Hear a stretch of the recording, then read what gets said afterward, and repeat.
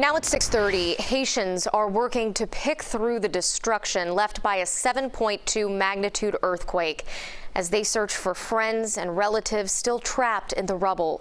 According to Haiti's Civil Protection Agency, the death toll stands at 724, with 2,800 people injured.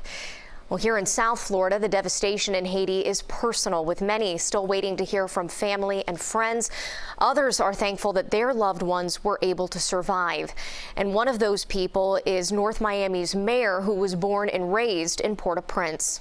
CBS 4's Bobeth Yates was able to speak with the mayor today. She joins us live with this story. Bobeth. Well, Carly, the mayor tells us for hours he was on pins and needles just hoping to hear from his family members. Luckily, eventually he did, and he says they're doing well. But now his concern is turning to the rest of the country.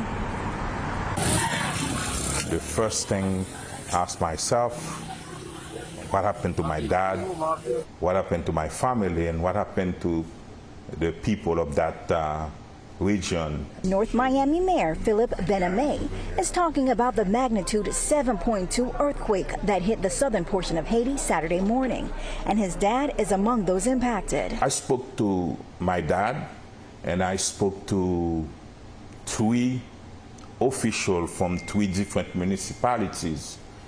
They described the situation in that part of the country as chaotic. That chaos can be seen in this video provided by a CBS 4 viewer. It shows a man trapped under a rubble and the community frantically trying to help him.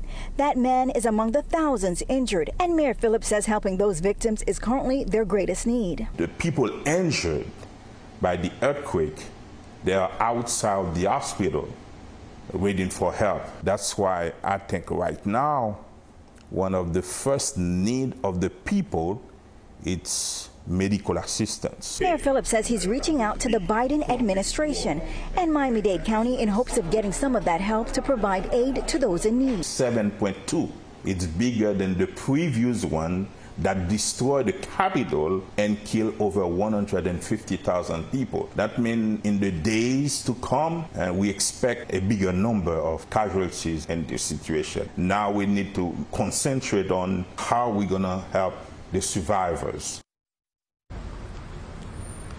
Now coming up at 11, I have more on Mayor Phillips' family, and one thing he also told me was the area where his dad is, many in the community are living at a local bar because their homes have been destroyed and they have nowhere else to go.